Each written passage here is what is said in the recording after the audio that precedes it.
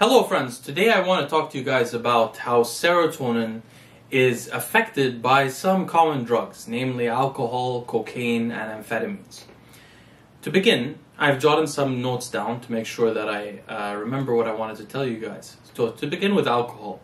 First of all, chronic alcoholics have a reduction in the serotonergic nuclei that produce serotonin in the RAF, they're called the RAF nuclei. Specifically, if you remember from the first episode, there's two groups of those. There's a rostral group and a caudal group. The rostral group projects to the forebrain, and the caudal group projects the axons backwards, which means backwards this way. So the caudal group loses neurons in chronic alcoholics, which means they experience neuronal death from alcohol, which certainly is a well-known thing. Alcoholics have a particular and visible in fMRIs brain damage from long-term alcohol use. Alcohol creates a lot of it does a lot of damage to the body, not just to the liver but also to the brain. But let me tell you some more about this. So 45 minutes after somebody ingests alcohol, their serotonin levels in their blood, their serum serotonin, serotonin from serum, anyway, their serum serotonin levels decrease. And they remain decreased until the next day. And by the next day, if someone's been drinking quite a bit, their serotonin levels in their blood will decrease almost to the point that they resemble the serotonin levels found among depressed people. So this may explain quite a bit about, not the hangover, but the emotional hangover after using alcohol. And by the way, this is the same for amphetamines. If you've ever used MDMA or something like that, which when people use that, they actually overdose on amphetamines, so they expend a lot of serotonin. We'll talk about that in a bit, but that feeling of not feeling quite right the next day, that is your serotonin being very low. So another thing I wanted to mention to you guys is that mice that lack the 5-HT1B receptor gene, which means knockout mice, drink about twice as much as normal mice. And so it's hypothesized that the 5-HT1B receptor, which is a very interesting receptor by the way, may play a role in modulating ethanol intake or alcohol intake by the way, I don't know if you've known this, but alcohol is an Arabic word, and it's actually a word still used not just to refer to alcohol, to refer to the essence of something. But anyway, it's thought that the 5-HT1B receptor modulates ethanol consumption via probably not just serotonin, but also GABA and dopamine, and its modulation of those other neurotransmitter systems. Also, I mentioned this before, but I thought I'd mention this in this clip just to make sure that everyone knows. Ethanol allosterically modulates the 5-HT3 receptors. So alcohol directly modulates that receptor, that class of receptor, well, that receptor. So, next I want to talk to you guys about cocaine. So, cocaine causes the transmission of serotonin, but it also, very importantly, inhibits the reuptake of serotonin, just like SSRIs do, by binding to the SERT transporter.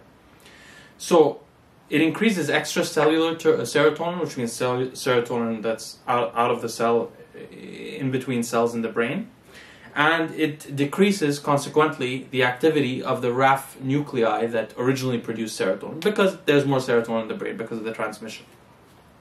Now, it is actually more potent at increasing serotonin in the prefrontal cortex than dextroamphetamine is. And this brings us to our next subject, which is amphetamines. Amphetamines also bind to and inhibit the action of SERT, like SSRIs. But they are, cocaine is too, but they've been studied more for this subject. They are neurotoxic to the axons remember, the axons are like tentacles in the brain. They come from the RAF nuclei spreading serotonin across the brain. So the amphetamines at high doses are neurotoxic to those serotonergic axons. And in fact, you know what protects those axons? Actually, it's there's a blood pressure medication that's been shown to protect not the axons, but serotonergic neurons from death, which is called rilmenidine. I thought to mention this here for those that may be very curious about optimizing their hedonistic activity. So that blood pressure medication, you'll see why when you open the Wikipedia page, protects some of the serotonergic nuclei from cell death in response to an overdose of amphetamines, basically. But even brain-derived neurotrophic factor, which is the growth factor that actually affects the plasticity of the serotonergic axons, does not protect them from cell death in response to amphetamine overdose. Which is why, by the way, I'm extremely against amphetamine overdoses, which is essentially when people say they're using Molly or they're using MDMA or they're going to a party, they're going to take some amphetamines. Those people are overdosing on that drug, which is the reason why they feel this kind of incredible euphoria, where, specifically with MDMA, by the way, with MDMA, when people say, I'm sure you guys have heard, your friends at least, if you're younger, because MDMA was not so popular with older generations, but I'm sure you've heard your friends say like they took MDMA and the world just seemed perfect and they realized that they love touching someone, just touching their skin, and they enjoyed talking to someone so much. And some of that is the dopamine, but a lot of that feeling of just contentment and peace and tranquility is a really strong transmission of serotonin that's very sudden, and that is causing the axon death of the serotonergic axons and neuronal death of the serotonergic neurons. And, you know, while I think some people think that this kind of behavior can improve their ability to, you know, basically what it does is, you know, you see the world. Sorry, this is a bit off topic, but this may be helpful for younger people or less experienced people with pharmacology. You see the world through, imagine a pair of glasses, and these glasses are your brain, right?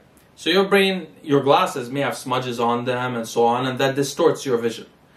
When you take this drug that transmits serotonin so heavily, or dopamine, dopamine actually usually doesn't have a pleasant result by itself, but say serotonin. The result, you could say, some people will say, and they say this about DMT, and they say this about other drugs as well, that it's like removing the smudges off your glasses and seeing the world either in a different way or clearly for the first time. And while that may be true, I'm not arguing against that, it is a fleeting experience that tends not to teach us something long-term, but it tends to give us a sense of wisdom that is fleeting and that disappears soon after. So, I'm not against somebody trying it in order to educate themselves, especially if they've never done something like that before, because the first couple of times it's a little bit useful. But doing it routinely, like, for example, I live in California and there's a famous, what are they called, those damn people? I forgot their name again. Anyway, I used to encounter a lot of these people before in my social groups. They're called burners. There's a Burning Man thing in Nevada, in Reno, Nevada, where these people go there every year. They do a lot of drugs. Those people tend to do drugs all year, by the way.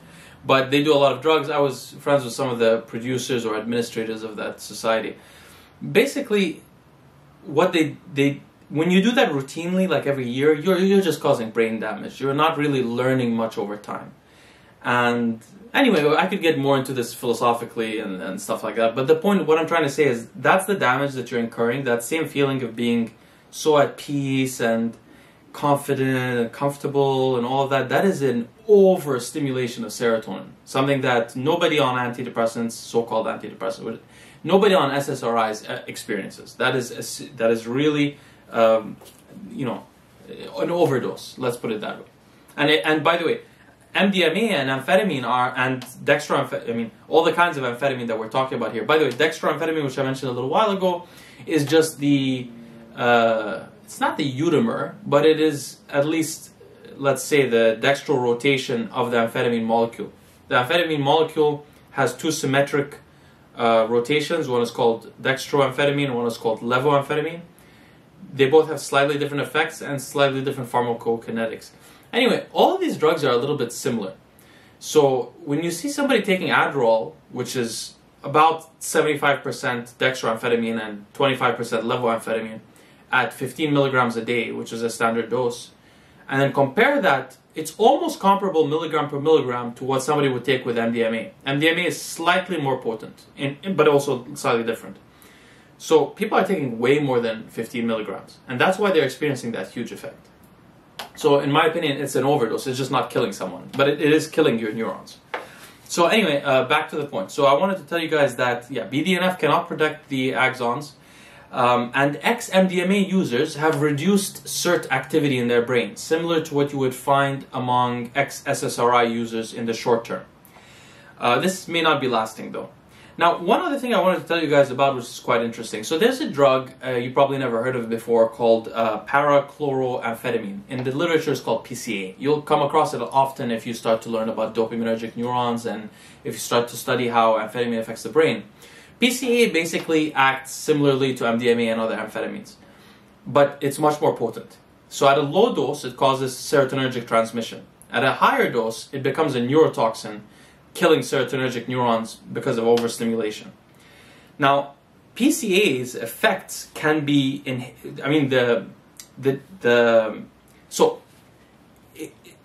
what it does originally is it causes transmission of serotonin. Right after that, it causes because it causes the neuronal death, it inhibits serotonergic activity. So because it's very powerful, it's almost like a neurotoxin. So what's interesting is selective norepinephrine reuptake inhibitors do not prevent this decline in serotonin from PCA, but SSRIs do. It appears that SSRIs are protective from the neurotoxic effects of an overstimulation of the serotonergic activity. So that's all I wanted to talk about in this, what was meant to be short video, but then I started talking about philosophy a little bit. But the important thing is, in the last video we talked about addiction. Here I wanted to show you that serotonin is intimately involved, and it is with the other drugs also. I just didn't bother to list them here. But serotonin is intimately involved with although it's not the driving force, but it is intimately involved with the effects we feel from drugs.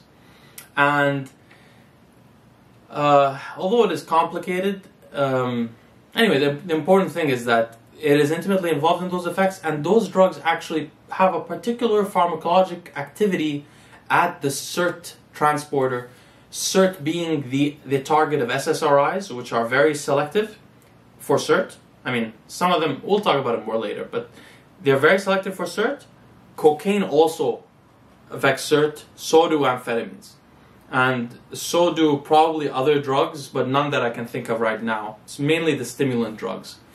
But the point is, when you take an SSRI, you're taking a portion of that, but you're not causing the transmission of serotonin, which amphetamines do and cocaine does as well. You're just blocking that SERT element, or inhibiting its activity. Anyway, I hope this was helpful for you guys. We're going to go on to more topics in the subject of serotonin next. See you next time.